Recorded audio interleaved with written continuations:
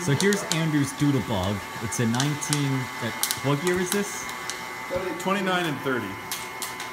I believe. Yeah. It's a Doodlebug.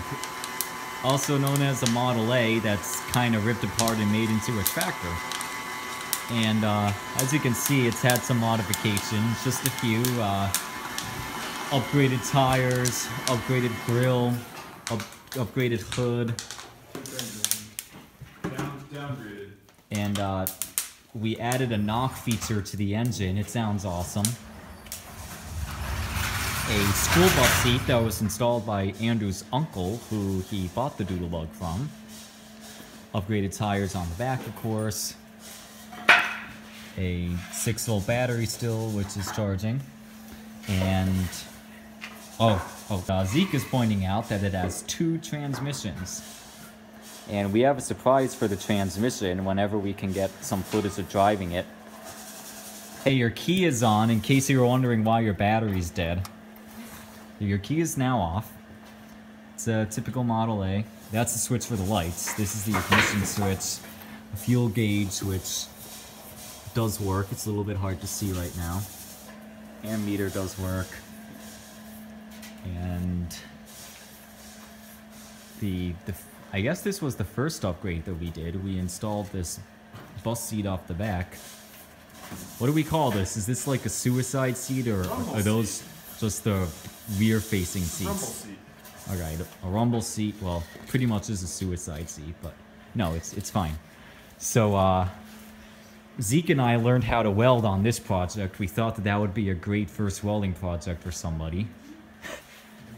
But it's actually really sturdy, and the welds are ugly, but they hold up. Climb right up here and sit on it, just to demonstrate that point.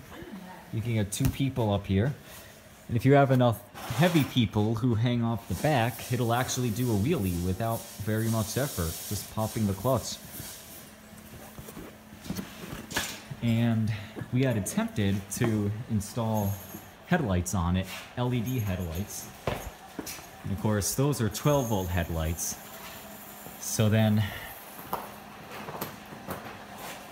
Andrew got, what was the part that you got that, just a transformer that went from... a boost converter. Okay. A cheap one. Alright, so that takes the 6 volts from the battery and converts it to 12 volt for the LEDs. However, that wasn't working out so well. When they were running, they were just strobing. So they were pretty much unusable.